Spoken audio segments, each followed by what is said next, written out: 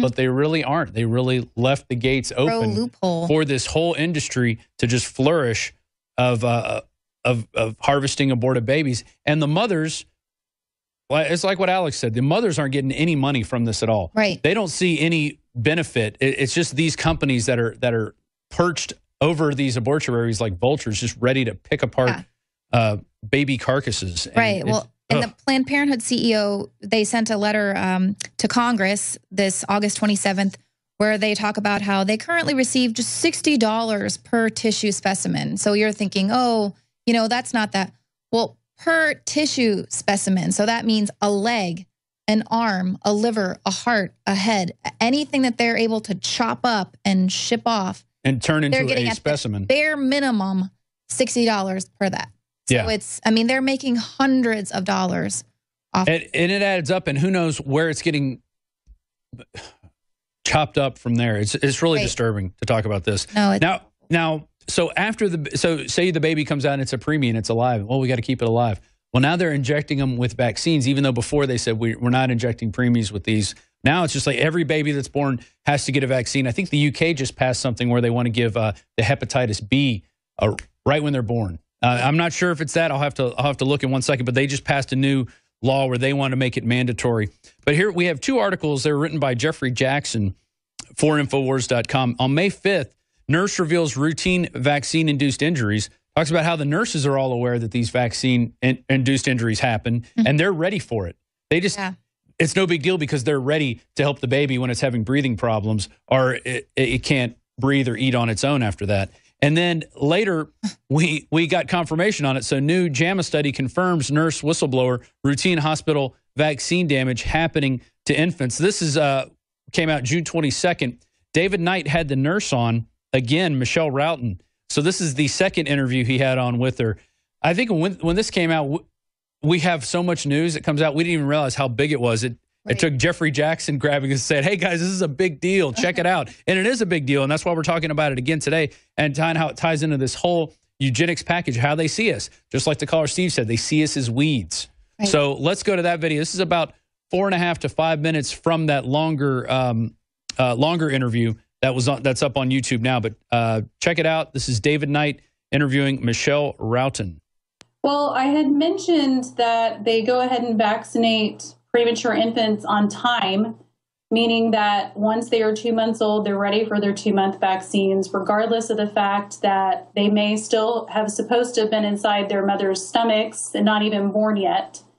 And some of the things that we're seeing and are being said are things like a neonatologist calling from the step-down unit down to level 3 to the more intensive unit saying, hey, I'm going to give these 4 babies their 2-month vaccines this weekend. So I just want to make sure you had 4 beds ready because we know they're all going to have issues and need increased care. And that was bombshell information because that violates one of the core ethics of the medical foundation profession that we've always seen, and that is first do no harm.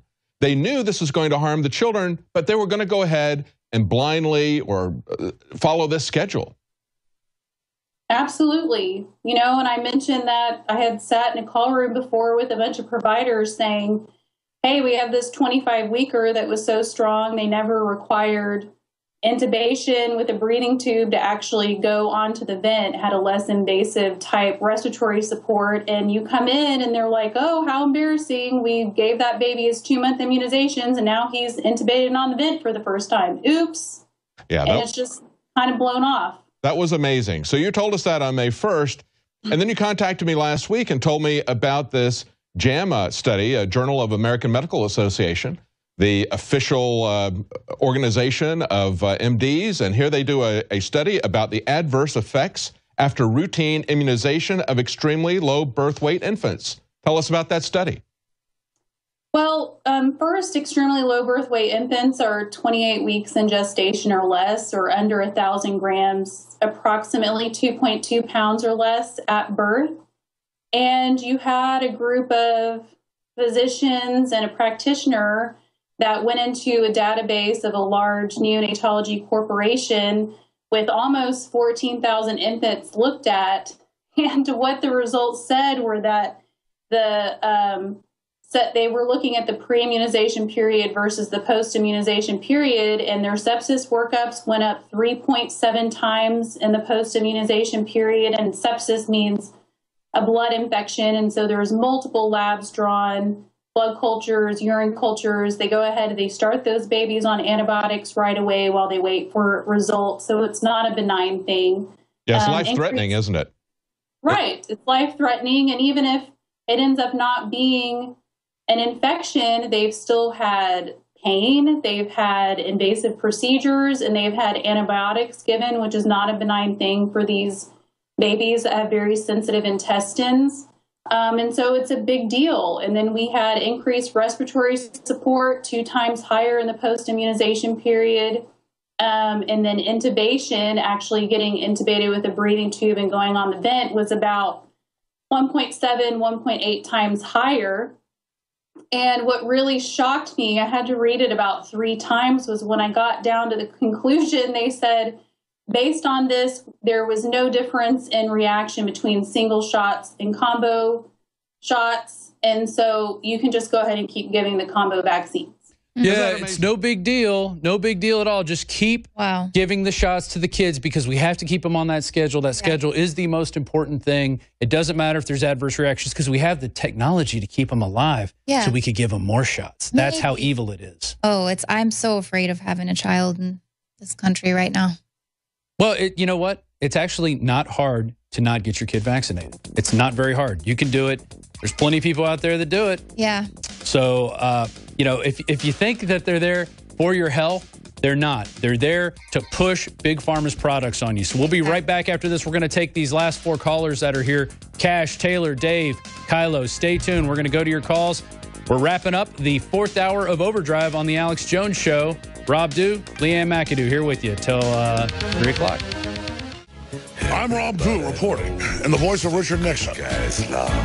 Actually, I'm Alex Jones here. Rob Dew is working on a breaking story. Actually, he had a meeting already scheduled before this all happened when I said he's going to start hosting the 4th hour. So he'd forgotten he had that meeting, so he ran into the meeting. He was already about 20 minutes late, too. He's doing a great job. My fault for making folks pull double duty around here. This studio is like a sauna now. Yes, it's. I know you like it hot, so you're enjoying it. This feels like hell to me right now. But Massachusetts police cruiser shot at, catches fire. Yeah, this is breaking news. A police cruiser in Millis, Massachusetts, caught fire after being shot at Wednesday. The Massachusetts State Police tweeted, "We have no word on whether they were injuries. Massachusetts State Police aircraft were being used to survey the area." Again, this is how you destabilize the country. You get disenfranchised, angry folks. You have mainstream media and authority tell them to go out and attack. It begins. Joe Biggs has got a report on this. Here it is. Joe Biggs here with Infowars.com with some breaking news. Police say a gunman has opened fire on a police car in Massachusetts. Massachusetts State Police say a Mills police cruiser was shot at Wednesday. The department said in a tweet, MSP Air Wing also responded to Mills area following a report of cruiser shot by a gunman. We have no word on whether injuries yet. MSP also responding, detectives, ballistic unit, crime scene techs, and fire investigator to Mills. Cruiser caught on fire after being shot. So the Massachusetts State Police has tweeted out saying that the patrol car was shot at by gunmen. This is happening right now in Massachusetts.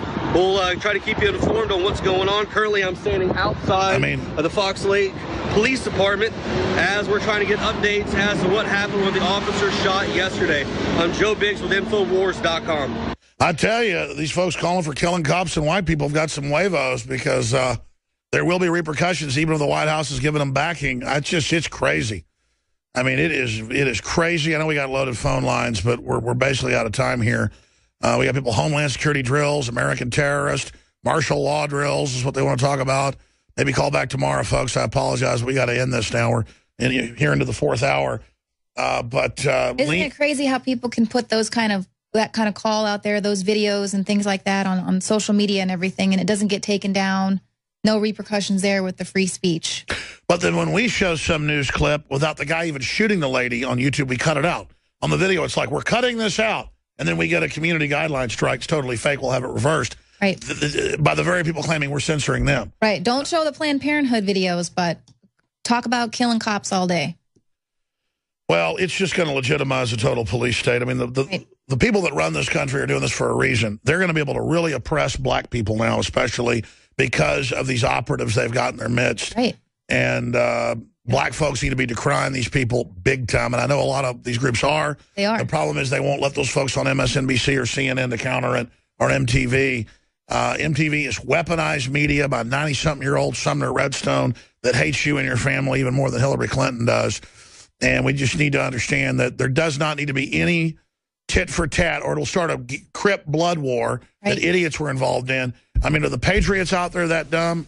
No, but there are some mentally ill white supremacists and people that are undoubtedly going to go out. You're going to have stuff like Charleston now. And then the black folks are going to kill people, the idiot black folks. And then it's just going to be a big stinking snowball. And I hope Louis Farrakhan feels good now. And I hope, you know, all these other people pushing this too. I mean, it's sickening. Yeah. But, you know, it's like the Turner Diaries dreams of this big race war. The white supremacists put out the same crap. And it's always these old men putting it out who aren't the ones that are out there going to be dying. Right. All I know is anybody tries to hurt me or my family, I'm going to defend myself, and there's not going to be any holding back. I don't care who you are. I'm going to take the safety off officially. Right. Good job, Leanne. Nightly News tonight, 7 o'clock Central. Totalitarianism comes in many different flavors throughout history. It can come from the right wing, the left wing. It can come from religious cults. It can come from a foreign invading army. And in the modern 21st century, it's basically coming from political correctness, masquerading as the Renaissance, masquerading as liberalism. It seeks to shut down free speech. And the controlled globalist left has willing accomplices in the Republican Party and other conservative and libertarian organizations and groups throughout the world. The robber barons that control this planet are not free market. They are monopoly men who seek to have systems free of competition, controlled by offshore combines above the law. The main mission of Infowars.com and my 20 years on air is to shatter the left-right paradigm and to get the public to become aware of what's really governing and controlling society on a mass scale. Bottom line, we have reached that legendary, colossal moment in history where the next 1,000 years of human development, our very destiny, is being decided. That's why we're launching Operation Money Bomb 2015. The first money bomb I've done in 3 years, because we only do these if they're critical to be able to build up our infrastructure. And with the money we raise from this, we will be able to stay on the satellites and get on UHF, VHF, and cable stations across North America, reaching tens of millions of more people right at the time they're receptive and looking for answers. Starting September 16th through the 17th, we're going to broadcast live from 11 a.m. on the 16th through 2 p.m. on the 17th for 27 hours with an amazing lineup of guests, investigative journalists, documentary films, and more. We are seeking to raise $1 million so that we can reach 400 million extra people potentially in the next year. Because if you do the math, and if you look at the numbers that we're already getting from affiliates and from the internet and from YouTube and from Facebook and all the platforms, we are reaching 20 million people a week. If you put all that together over a year, that's upwards of 200 million different individuals around the world is how the algorithm metrics come out. So I simply want to double that in the next 12 months after launching this money bomb. Just the satellites, the closed captioning under federal law, and other regulations will cost us right at $39,000 a month, which, if you add it together, is over $400,000 a year alone. When you talk about cameras, crew, studio, $1 million is only a portion of what we need to do this.